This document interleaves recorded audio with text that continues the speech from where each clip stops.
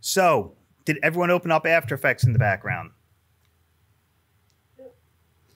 We're going to go light tonight as a little treat, but I have to see what you can and can't do.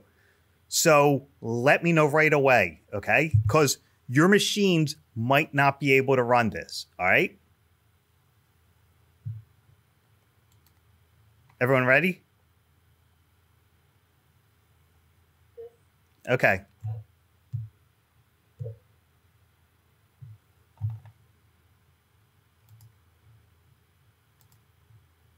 Okay, you can hear me, correct? Yes. Okay, here we go. Just zipping ahead to my notes.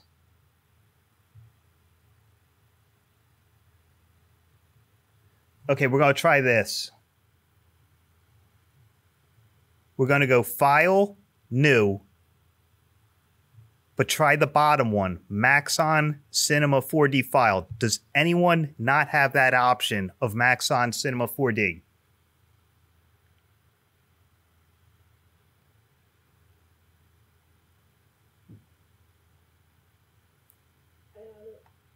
Okay, good.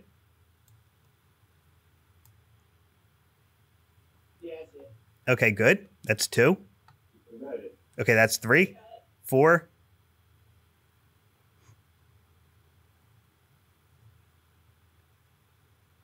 And was the last person Kelly that we have to hear from? Okay, great. So we'll just call it test and put on the desktop. Okay, so we named it, put it on the desktop. Then it's just click OK. And it's just a matter of waiting for Cinema 4DLite to open up at that point. Mine is down here at the bottom, flashing. Are you kidding me? It didn't keep my... Okay. So I'm going to need to re-register. All right. So this did launch for everybody, correct? Okay. Well, my... It took a while, but are we supposed to like log into this Maxon thing? Well, yeah, if you already created a... I mentioned it last week or the week before to create something. So I'm going to try and... 1 second. I'm going to try and re-log into mine, but I have to stop screen sharing when I log in. 1 second while I do that. So I'm still on. I'm just trying to remember my Maxon.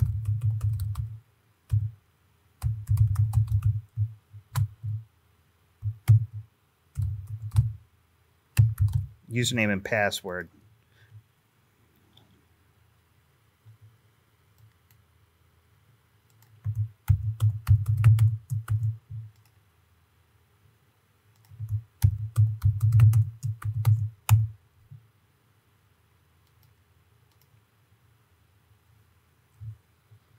Okay, that was it. I actually remembered it. So now I'm going to turn back on screen share. Let's see, where's Zoom? Here's Zoom.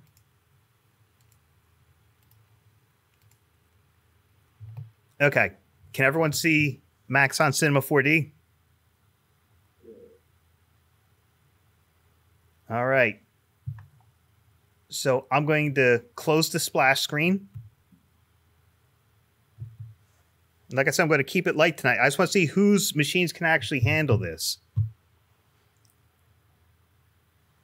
Because Professor Jones has been pushing me for the past half decade to do more 3D. I'm like, you need a pretty powerful machine to do 3D. But I want to give everyone an introduction to 3D so that you're not flat-footed once you get out of school. You know what I mean? Like, this is actual serious 3D as opposed to what they have in After Effects.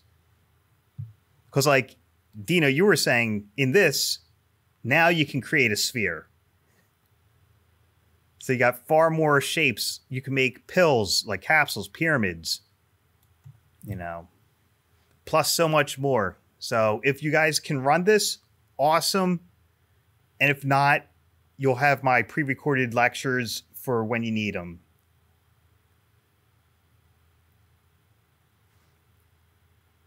Is everyone still spinning up? Oh, okay. So, wait 1 second. Was that Sarah? Yeah. Okay. Okay, so you're up and running. Okay. And if anyone else is able to get up and running, let me know. It's trying its best, but it's definitely working. Okay, so it's still spinning up, but it didn't crash on you? No, it didn't crash. Okay. Mine's up. All right, great, Ellen. So that's half the class can do it. And Dino's was spinning up last we heard. Yeah, I was top on it. I don't have enough color. All right, and then Kelly? It crashed at first, but I think it's starting, like it opened up the sign thing. Okay. Yeah, so none of you are ever going to need to do a project in Cinema 4DLite in here. But 3D is a part of, you know, basic motion design. And like I said, you all can run the most basic 3D engine in After Effects, but this is the stronger one that it's got access to.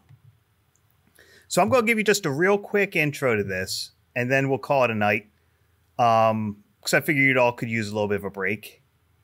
So I just made a cube by clicking the cube button, or if I wanted to make something different, I would hold down on it and choose something different. So I'm right here in the cube. And, you know, just like in After Effects, you've got your selection where there's the scale and position for your object. Now to get to the edit mode, there's one thing I want to show you real quick. Just looking for the quick command for it.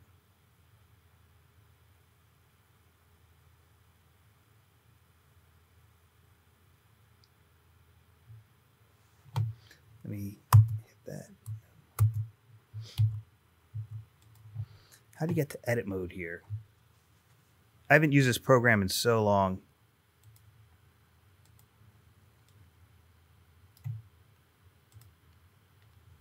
Let's try. Okay. So there's object mode. That's probably what they call it in here. Okay.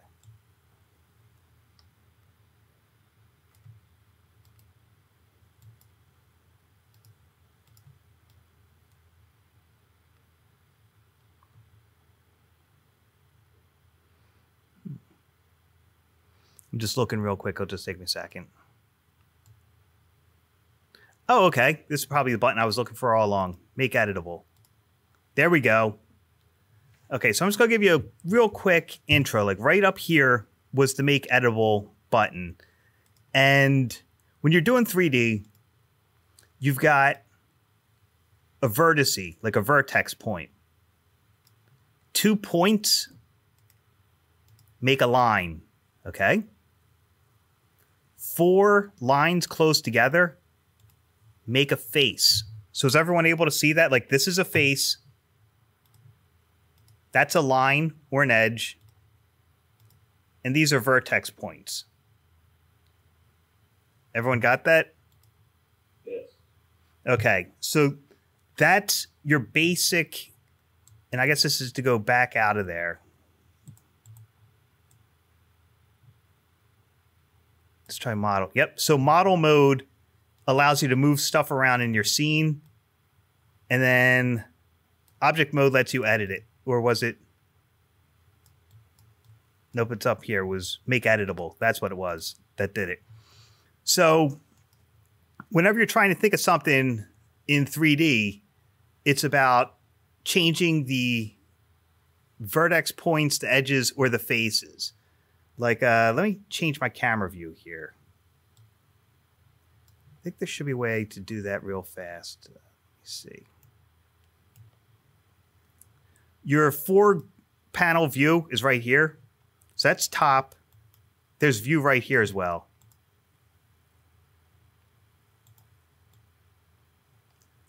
All right, I'm going to look at this from the right. So I'm just going to show you this real quick. If I move this point in, well, let me see if I can get both of them. Nope. Okay. Let me give it a shot. No. All right. So if I move that in, as well as this one, and I do the same on the other side,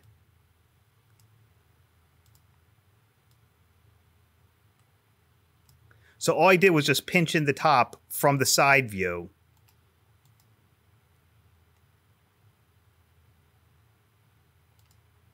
Now we've got a squared off pyramid shape. Can everyone see that? So 3D isn't just about changing something, but it's the view you're looking at when you change it. Okay? So that might help you down the road when you're starting to think of stuff. Like I said, just pinching in from the side gave me the squared off looking pyramid or like a camping tent type of look. So that was the first thing I wanted to show you. And I'm just going to loosely go over some of these controls. And then we'll call it a night. Okay.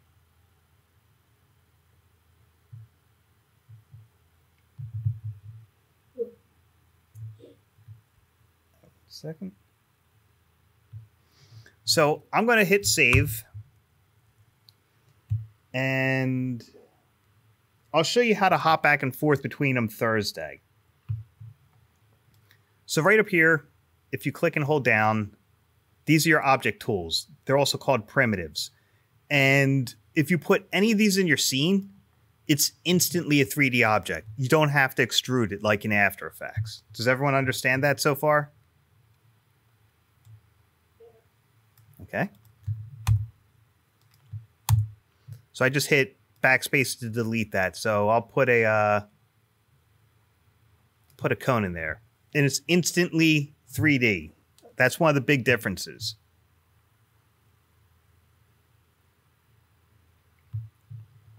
And then we've got our gizmo or gimbal. Now, there's your move tool. This one's for rotate. And you can rotate on any axes you want. And you can also change the view you're looking at to rotate it better. You know what I mean? Like from the front, like such. So, and again, this is what changes to a 4-up view. This one's scale. And you could choose to scale on just one axis if you want.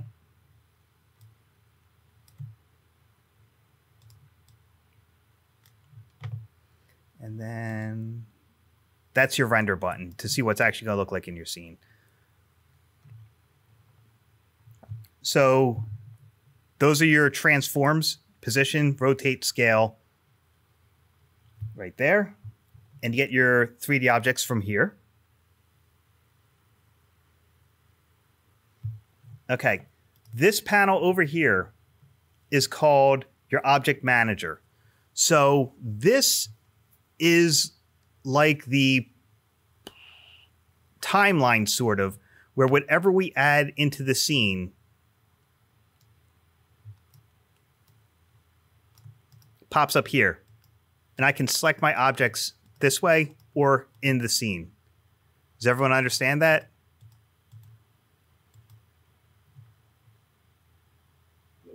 Okay, so the object manager is a list of everything in your scene.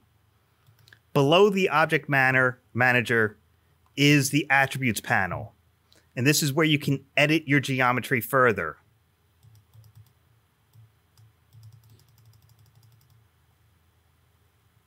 See, like such.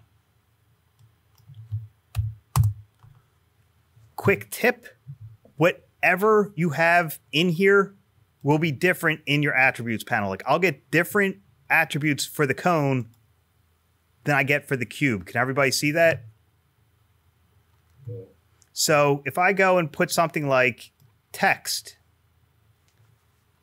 I've got completely different attributes in the attributes panel for the text than the other shapes in the scene. Okay?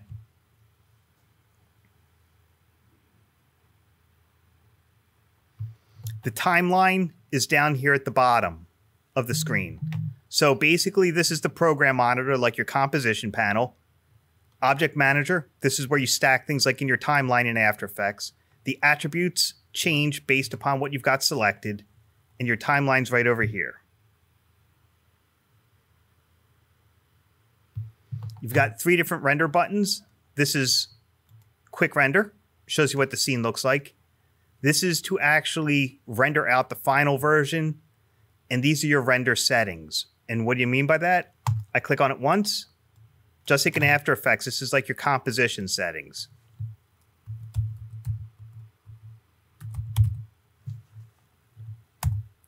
And I just click the X to get out of it right up there. So this one's for setting up your scene. This is just to quickly render it. And this is to actually do the final render, that one. Any questions on that? And we're going to be going into this a lot deeper. I'm just giving you a loose overview of it tonight. So if I make a change to anything in the scene, like let's say I rotate this.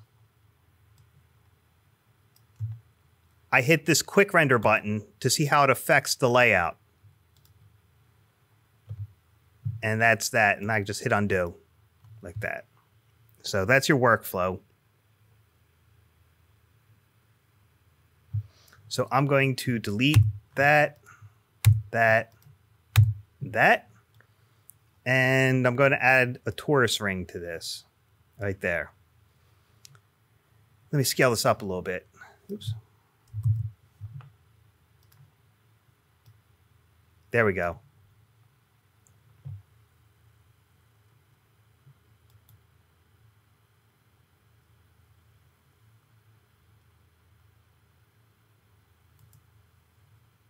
I'm just trying to change my mode here real quick.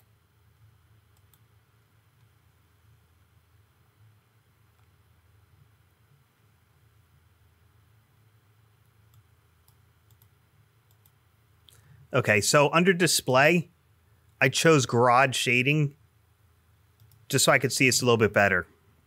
That's all I did. That was the display options to get out of wireframe.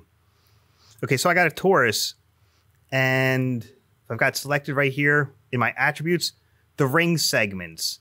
Right here, the higher the number, the smoother it's going to look. So if I double this, it's going to smooth it out. Whereas if I lower it,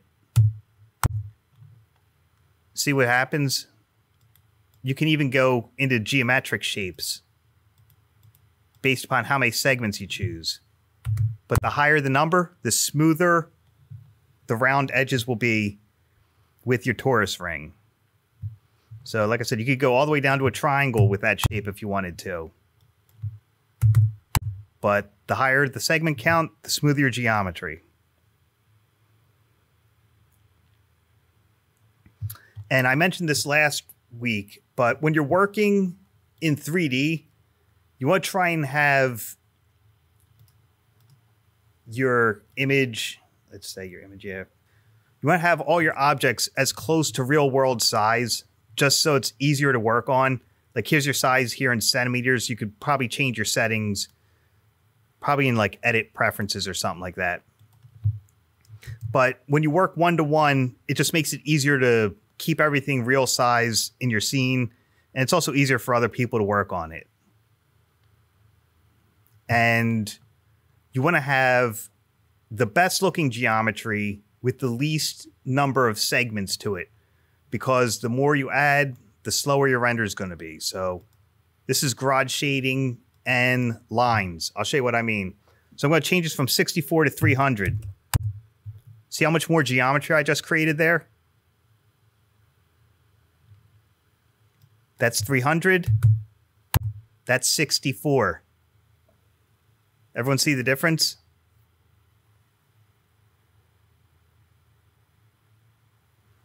the more geometry you have, the longer it'll take to render each frame. So it's a balancing act of trying it to make it look good while also render fast. 3D will take a while. It's pretty intense.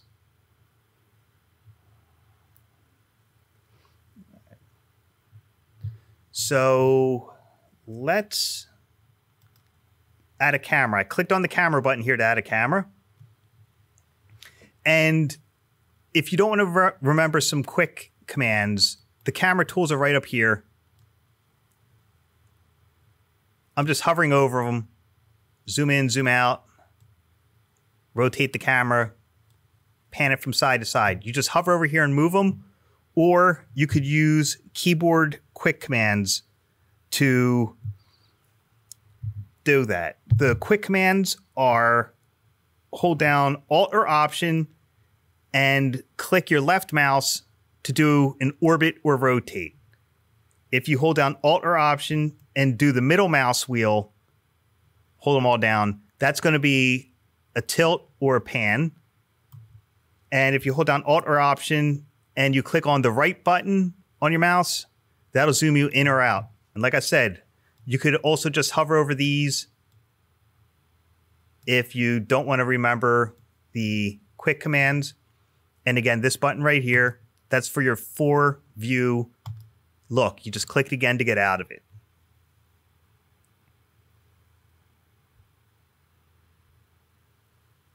All right, almost done what I want to cover.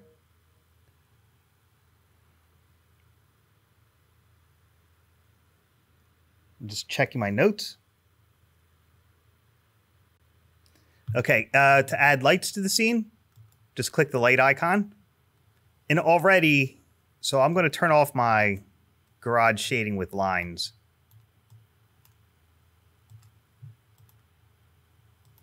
There we go. Since I'm in this view, I don't need to hit this to see what it's going to look like in the scene. The default is omnidirectional, like a light bulb. And that just shines light all around the scene. And you could color it if you want. Oh, wait. Got hit okay there.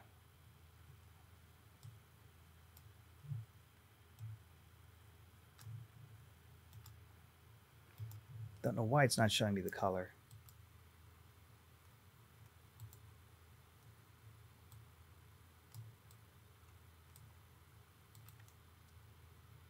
There we go. Now it should be doing it.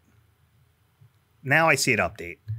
So like I said, rather than having to keep hitting this, I just went display, garage shading, make my life a lot easier. And if I go to the move tool, now I can move the light and we'll see in real time how it's affecting the scene. Like such.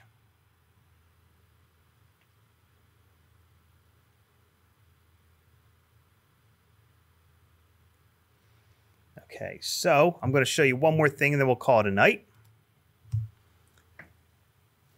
Let me see. Just got to find the thing I want to click on. Okay. So I'm going to zoom out a little bit so we can see a little bit better. All right. Here's basically how you animate in Cinema 4D. It's like After Effects, but with one big twist. And we're going to be diving deeper into this through the next few weeks. So I'm going to click that button once of what I want to animate. Think of these as your stopwatches. I move my playhead. I make a change.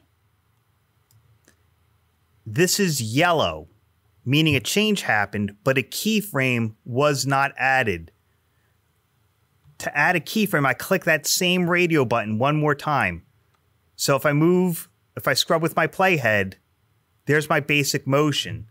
After Effects, you click the stopwatch once, make your change, move the playhead, and it automatically creates the keyframes as you make your changes. With this software, you got to click the radio button each time you want to make a change. I mean, after each change. So if right here, I want it to go, let's say up, I click there, and then I make my change, and I click the button again.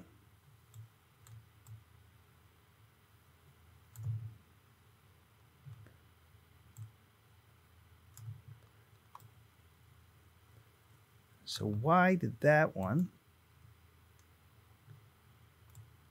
So I go here.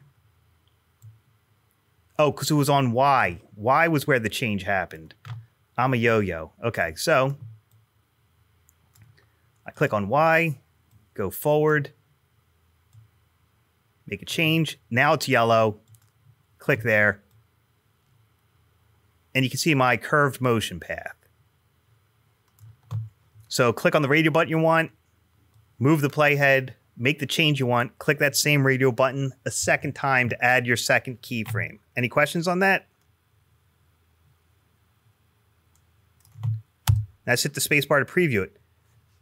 And you can notice this renders your preview much faster than working with 3D in After Effects.